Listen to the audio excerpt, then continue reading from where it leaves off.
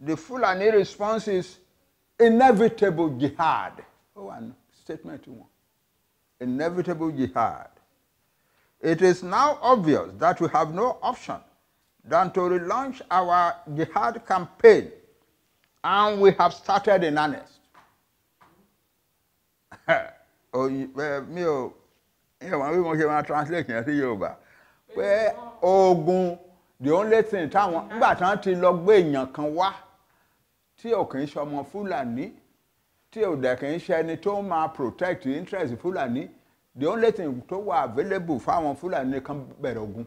Ìjọba Tinubu ẹni tí wọ́n fẹ́ yẹn kó máa retí wọn nílùú kọ̀ọ̀kan ní South àti Middle Belt, nílẹ̀ Yorùbá, nílẹ̀ Ìgbò, nílẹ̀ àwọn ìjọ, nílẹ̀ àwọn Middle Belt. Wọ́n ní it is now obvious that we have no option than to relaunch our campaign, and we have started in earnest. Nǹkan tó lọ study nígbà tí gbogbo ẹ̀ bá empty. Tí n bá gbé agolo lé ẹ lọ́wọ́ pé lọ máa wò dáadáa tó ṣì tó sí nǹkan kan bẹ̀. Kí ló wá fẹ́ ṣe? That is it. Kì í ṣe pé Tinubu ò wò kò sí nǹkan kan bẹ̀ ni. Kò sí ọ̀nà ti dí. Oh yeah. Lórí ọ̀rọ̀ Nàìjíríà. Àìwò. Lórí ọ̀rọ̀ ajé. Ọ̀rọ̀ ajé nìkan kọ́. Ọ̀rọ̀ ajé nìkan kọ́. Àwọn Fulani nationalist movement gbẹ pátápátá gbogbo àwọn mìyẹ́tì àlàǹkà kan ló ṣe ara ẹgbẹ́ yẹn. Wọ́n issue statement kan sí gbogbo ayé. Wọ́n ní torí pé ńgbà tí wọ́n fẹ́ ṣe election àwọn sọ fún àwọn àgbààgbà Fulani wípé the only president táwọn máa gbà ọ́ ni president tó bá jẹ́ Fulani, àbí tí ò bá kì í ṣe Fulani tó ready láti defend Fulani interest. Àwọn àgbààgbà wọn tí síwá sẹ́yìn wọ́n ṣà ń sọ fún wọn pé káwọn farabalẹ̀ àwọn máa rí ṣe, wọ́n rí ṣe. Tinubu wá di president. And now the answer is a jihad. Oh, wà bẹ́ẹ̀. Oni. The Fulani response is inevitable jihad. Oh, and statement one. Inevitable jihad. It is now obvious that we have no option than to relaunch our jihad campaign, and we have started in earnest. Mi ò wọ́n bí mo ṣe máa translate yẹn sí Yorùbá pé Ogun the only thing táwọn nígbà tí wọ́n ti lọ gbé èèyàn kan wá tí ò kì í ṣe ọmọ Fúlàní tí ò dẹ̀ kì í ṣe ẹni tó máa protect interest Fúlàní, the only thing tó wà available fáwọn Fúlàní kan bẹ̀rẹ̀ ogun. Ìjọba Tinubu ẹni tí wọ́n fẹ́ yẹn kó máa retí wọn nílùú kọ̀ọ̀kan ní South àti Middle Belt, nílẹ̀ Yorùbá, nílẹ̀ Ìgbò, nílẹ̀ àwọn ìjọ, nílẹ̀ àwọn Middle Belt. Wọ́n ní it is now obvious that we have no option than to relaunch our campaign, and we have started in earnest. Henceforth, láti ní lọ kí gọ́ọ̀mẹ̀ntì Nàìjíríà máa gbọ́ látọ̀dọ̀ wa ní gbogbo àwọn ìlú àti ìletò tó wà ní ilẹ̀ South West, nílẹ̀ Yorùbá, nílẹ̀ àwọn Ìgbò, nílẹ̀ àwọn ìjọ, nílẹ̀ àwọn Middle Belt. Àwa ò lè gbà, àwa Fúlàní à lè gbà láti jẹ́ second class citizen in any country. It is not acceptable. Àwọn ló ń pààyàn káàkiri, àwọn ló ń pa ọba tó ń pa ìjòyè káàkiri nílẹ̀ Yorùbá. Ara ogun wọn tán ni wọ́n máa jà náà ti bẹ̀rẹ̀ yẹn. The arrest of any Fulani man in connection with the jihad, pé ìjà tá à ń jà yìí, tá a bá ń jà tá à ń dà lóru tá à ń ṣe, tí ìjọba Nàìjíríà bá mú anybody because of it, we want the Nigerian government to know not to make the mistake of arresting any Fulani leader or a person, never again.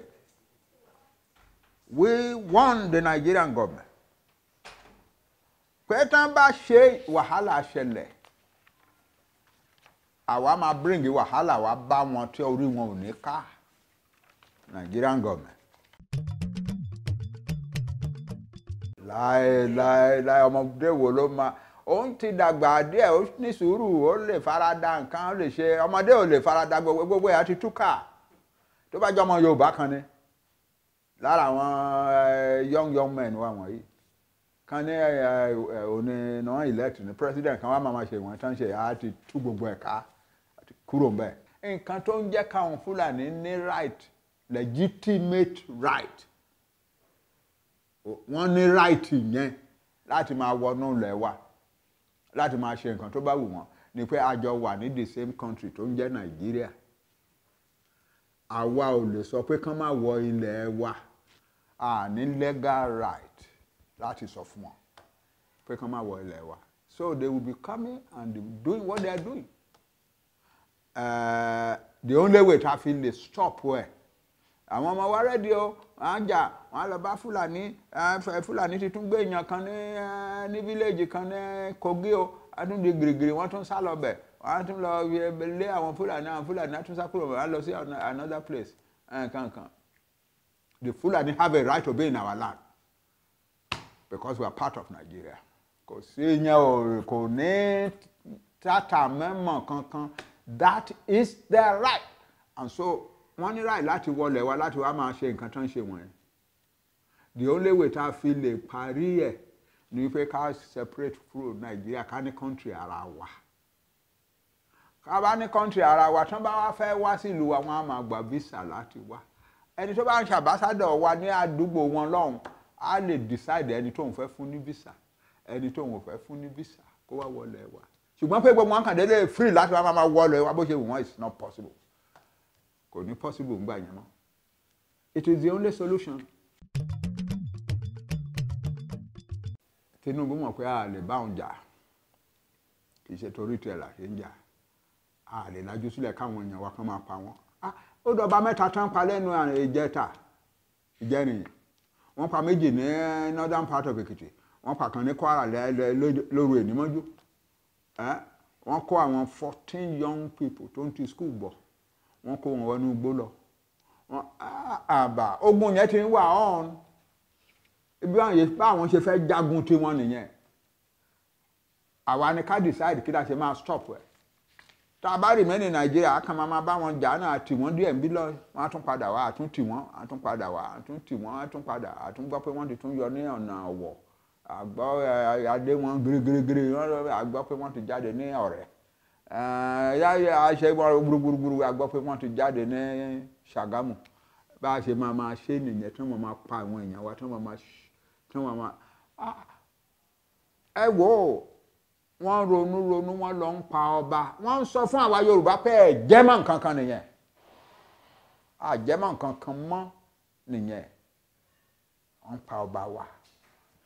Can you imagine pé àwọn ọmọ Yorùbá kan lè kórajọ kan ló ní kinní kan tán wá kan lọ pa emir kan ní north ẹ wo nǹkan tó máa ṣẹlẹ̀ tí ìyẹn bá ṣẹlẹ̀ wá kí ló dé tá a wá ṣe ń sọ̀rọ̀ ara wa bíi pé a ò jẹ́mọ́ nǹkan kan mọ́ nǹkan tó bá wù wọ́n náà lè ṣe sí wa aṣáfẹ́ wà nù Nàìjíríà fún kẹ́ni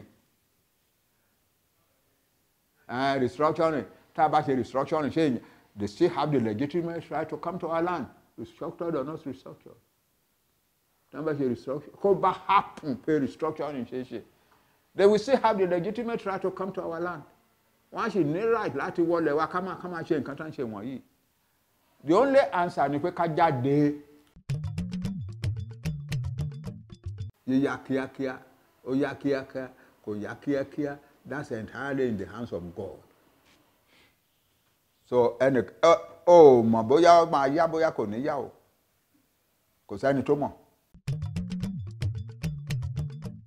Nǹkan tó yẹ ká ṣe àwọn ọmọ wa ń ṣe díẹ̀díẹ̀ mẹ́ àwọn ọmọ Yorùbá ọ̀rọ̀ yìí dùn wọ́n o ọ̀rọ̀ yìí ká wọn lára wọ́n dẹ̀ ṣe ìwọ̀nba tán lè ṣe wọ́n lọ bá àwọn Fúlàní inú gbé wọ́n lé wọn kúrò ńbẹ̀ wọ́n á ṣe ìgbà mìíràn lára àwọn ọmọ wa wọ́n rí ibi tán ti lọ lé wọn yẹn wọ́n á kú wọ́n gbókú ẹ̀ wálé so ìyẹn you know ìyẹn làwọn ọmọ ibi tó ọmọdé mọ̀ tí wọ́n mọ̀ ṣe mọ̀ nìyẹn ibi tí àyè wà fún wọn láti ṣe mọ̀ nìyẹn a ní agbára mìíràn and we must now invoke that agbára. A ní gómìnà mẹ́fà ní South West tá a bá lè bẹ àwọn gómìnà wa kan jọ káwọn náà kan dìde sí security yẹn sílẹ̀ àwa la bẹ̀ wọ́n tán fi dá Àmọ̀tẹ́kùn sílẹ̀ èmi mo lọ sọ̀rọ̀ mi jọ́ tán open tán inaugurate Àmọ̀tẹ́kùn èmi mo sọ̀rọ̀ ń bẹ̀ èmi nìkan ni the only person tí ò kì í ṣe ara àwọn ìjọba èmi àti Ọọ̀ni of Ifẹ̀ la Ọọ̀ni on behalf of the Yorubas èmi on behalf of ordinary Yoruba people níjọ́ yẹn but àwọn Fúlàní ti gbèrò pọ̀ ní Àbújá wọ́n ti sẹ Àmọ̀tẹ́kùn dẹ́dún arìnlẹ̀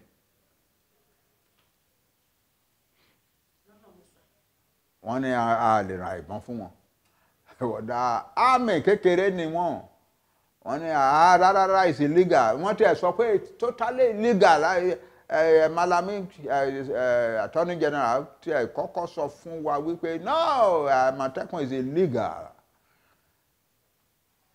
ìgbà tó yá náà wá sọ pé well okay ẹ lè kífẹ̀ ṣùgbọ́n ẹ lè ra ìbọn fún wọn o ẹ lè rí kíní kan fún wọn kí náà fẹ́ fi bá Fúlàní tó kó AK-47 rifle dáníjà ẹ ti ra AK-47 rifles fún àwọn Fúlàní ó wà lọ́wọ́ wọn ẹ wá ní àwọn ọmọ tiwa kán lọ máa gbégi kán máa gbádà káládì lọ pàdé wọn ìṣe máa yẹ àwọn ọmọ Àmọ̀tẹ́kùn táwọn Fúlàní ti pa so ọ̀rọ̀ tí Àmọ̀tẹ́kùn ti bọ́ ẹ̀yìn a ṣì wà ń bẹ̀ náà o àwọn gómìnà ṣì lè rán àwọn ọmọ Àmọ̀tẹ́kùn kan lọ bá àwọn Fúlàní tó wá dàlúrú ní ọ̀nà bí báyìí àbí bí báyìí o ṣùgbọ́n agbára tó yẹ kán ní tán lè fi ṣe wọn ní nǹkan tó wà lọ́wọ́ wọn tán lè fi bá àwọn tó ń lọ bàjá àwọn Fúlàní need some of the most sophisticated guns of modern times AK-47 rifles káwọn ọmọ tiwa wá lọ gbégi dání kán yọ àdá káwọn Àmọ̀tẹ́kùn lọ yọ àdá yọ igi kán lọ bá wọn nùgbó ẹ̀rí pé but nǹkan tí federal government reduce Àmọ̀tẹ́kùn sí nìyẹn.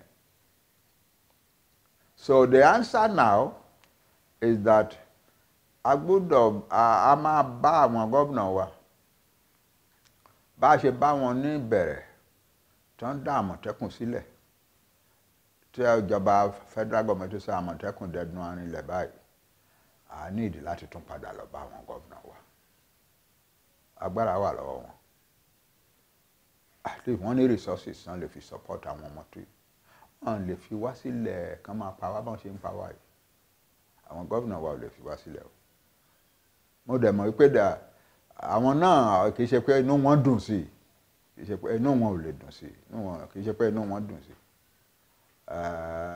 àwa la ní ìdí láti lọ bá wọn àwa la wọ lọ bá wọn nígbà ọ̀rọ̀ tó fi kán dá kinní kan sílẹ̀ tó ń jẹ́ Àmọ̀tẹ́kùn àwa la lọ bá wọn. ìgbà tẹ́ wá sílé yìí kan. ìgbà tẹ́ sílé yìí. ìyẹn ò ṣòro ẹ má wọrí ìyẹn ò ṣòro bí èmi ò lè lọ mo láwọn ọmọ tí a lè ràn tó máa jíṣẹ́ mi faithfully